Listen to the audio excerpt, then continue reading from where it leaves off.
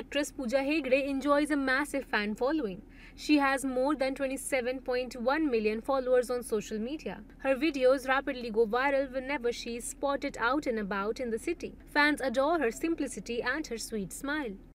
Pooja Hegde was recently spotted at Mumbai airport in a casual and comfy monochrome outfit. Her outfit comprised of a white hoodie that she paired over black leggings.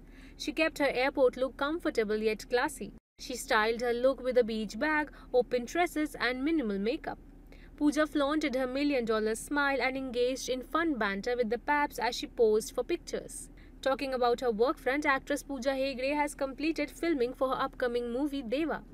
Also starring Shahid Kapoor, the action thriller film is scheduled to be released in theatres on October 11. Siddharth Roy Kapoor's Roy Kapoor Films shared the news of the film wrap on Instagram.